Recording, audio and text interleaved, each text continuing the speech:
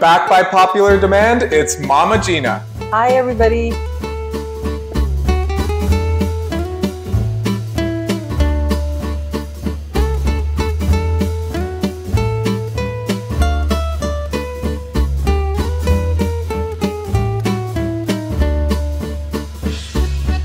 Mama Gina and I are going to be making some, what are we calling them, Milanese?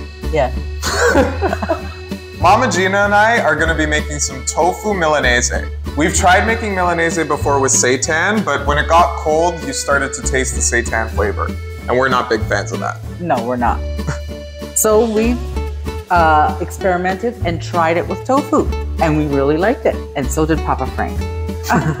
Came out really good. So if you haven't heard of Milanese, you've probably heard of schnitzel, fried steak, or cotoletta? Cutlets. Today we're going to serve it with some tomato sauce made with hot banana peppers and a little bit of onion. One of my faves. So let's get started. Okay. So what have we got here? We have extra firm tofu, which we're going to strain and let press for about half an hour. So we want to take as much of the liquid out so that we can slice it very thinly, and it will maintain its texture and structure. So when you do go to fry it, it won't fall apart on you. And the extra firm tofu has a really meaty texture, especially after it's been pressed. It just makes it really, what's the word? Not rubbery. Not rubbery. That's seitan. No, it maintains, it holds together well. It retains its texture. So it's got a nice bite to it when you go to bite into it. We're going to be preparing our marinade. Do you have to marinate this? It does give the tofu more flavor. In a shallow casserole dish, I'm going to put the marinade ingredients in here. So then when we put the tofu, it'll kind of lie flat and all the tofu would absorb as much as the ingredients. Okay, so to this, I'm going to use some soy sauce. Quite a bit of soy sauce because I want to make sure all of the tofu gets coated. And you can use liquid aminos or tamari instead, right? Yeah. Now, to bring out more of the chicken flavor, I'm going to use a little bit of non-chicken bouillon powder. But it's a chicken, non-chicken bouillon powder. Chicken, non-chicken bouillon powder. So I'm just going to sprinkle that in. Maybe a couple of teaspoons or more. Okay. Let's see the ingredients. Contains soy. I'm also going to add some poultry seasoning. Now, poultry seasoning, it's just spices, so don't let the name fool you. So I'm going to sprinkle that in. Next, I'm going to add a little bit of garlic powder. I'll just mix that all together. So let's get the tofu. So I'm going to remove my hamburger press, which I don't use it for pressing hamburgers anymore, and my frying pan. Okay, so let's remove the tofu from the tea towel. So last time you cut this in squares, but we are doing something different this time, right? Today we're going to cut it in triangles because I find I could slice them thinner that way. I'm going to use my knife. Okay, so to cut this, I'm just going to cut it on the diagonal. And now I can stand them up and slice them nicely. What kind of knife is this? You know what? The funny thing is I bought a knife set and I saw this knife and I'm over there. Well, I'm never going to use this knife ever, but it's come in very handy because it is such a flat blade. I can go very evenly without having the roundness of a regular knife. Yeah, it seems perfect for this. I use it to slice cakes. It just works extremely well. Okay, so I'm just going to slice this all the way down. And I like doing it on the diagonal here because I've got a sturdy base. Okay, so we can put that in to the marinade. You want to just turn it over one more time. Okay, so that it coats all the sides.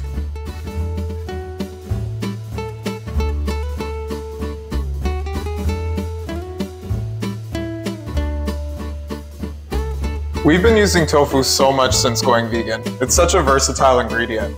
Like we've used it for ricotta, we've used it for meat. Yeah. Okay, so let's set this aside and let it marinate. Okay, so while the tofu's marinating, we're gonna be making some sauce. We're gonna make a sauce. I've grabbed a pan and we'll just turn on the heat. To the pan, I'm gonna add some olive oil, some onions. So I've quartered banana peppers and I de-seeded a couple of the banana peppers, but I kept some seeds in so that it will maintain the spiciness that we're looking for. We're gonna throw that into the pan as well, and we want this all to saute together. I'm gonna add some salt now. So I'm just gonna put the lid on it and let that cook.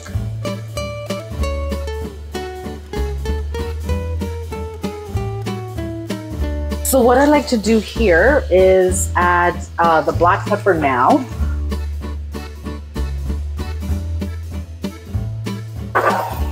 And oregano.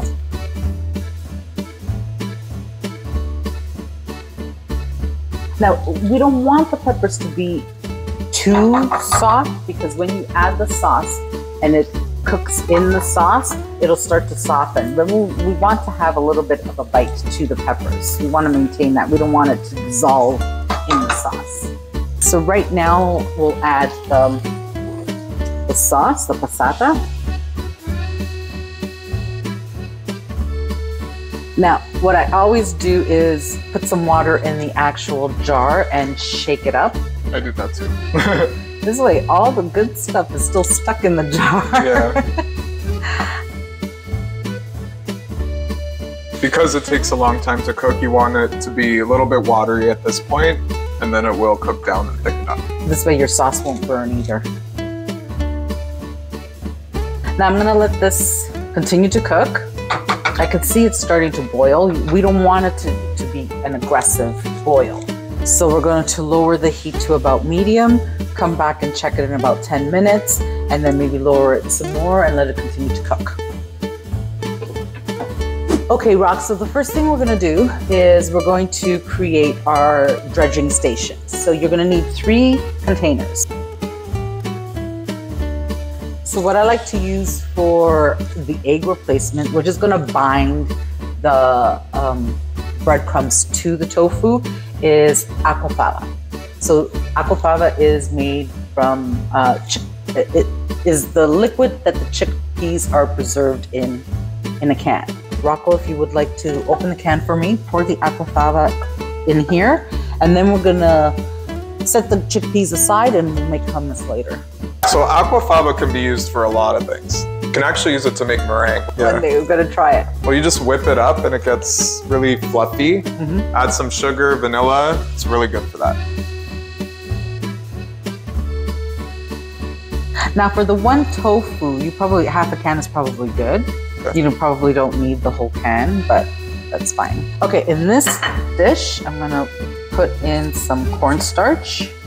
And this is where we're gonna put the tofu. Oh. Really?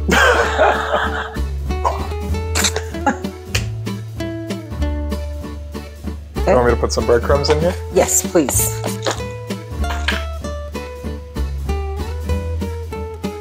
To the breadcrumbs, we'll put in some oregano. Oh, the other thing I like to do is put some parsley in the breadcrumbs. So Rocco, can you please chop some parsley for me? Yes, I can. I'm also gonna add some salt to the breadcrumbs. And a little bit of salt in the cornstarch. We'll add some black pepper. A little finer. This way you're not biting into a big chunk of parsley. Some garlic powder. And a little bit of nutritional yeast. I don't like using a lot of nutritional yeast, but just want to give it a tad bit of flavor. Okay, so you can put the parsley into the breadcrumbs. and just stir that in. So we're ready to coat the tofu. We're also gonna grab another plate. So after we coat them, we'll just put them in the plate and then take it to the fryer. So we'll take the first piece of tofu and just dip it into the cornstarch. Dust it off. We'll put it into the aquafaba. Use your other hand. Oh, yeah, I could. Or put it in there. And I'll put it in there. Yeah. So something else you need to do, let me show you how to do this. Just take the breadcrumbs, dust it on top, and press it in. When you press it in, it presses on both sides. And we can just put that into the pan. Okay, so. She always takes over. Now we can start our assembly line now that I showed you how to do that.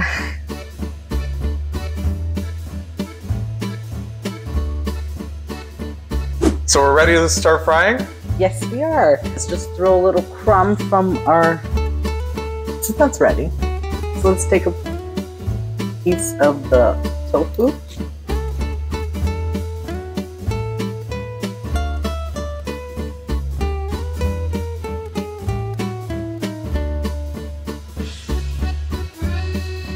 So just put enough in to fit in the pan. I'm going to fry one side for about 2 minutes and then flip them over and fry the other side for another couple of minutes. I've also set up a tray with paper towels, so when I do take them out of the oil, I'm going to drain them on the paper towel. Okay, this batch looks like it's ready to come out. See, they're golden brown.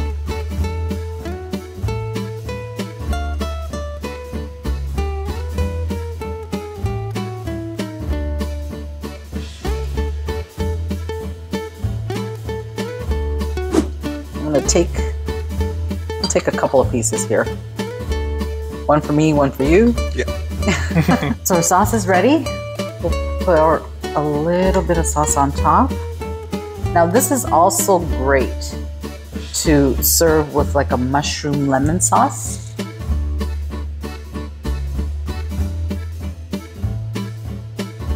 Are you ready to try it? Sure am. You go first.